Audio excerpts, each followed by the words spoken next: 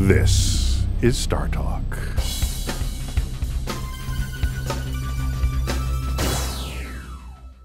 Can I add before you begin? Yes. That, as I majored in physics in college and in graduate school, my Ph.D. is in astrophysics.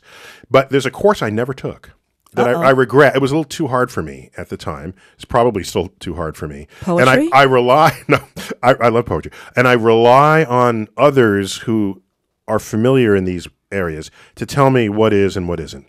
I've never taken a graduate course in field theory. And graduate field theory is the full analysis of the forces of nature at their deepest and most mathematical levels.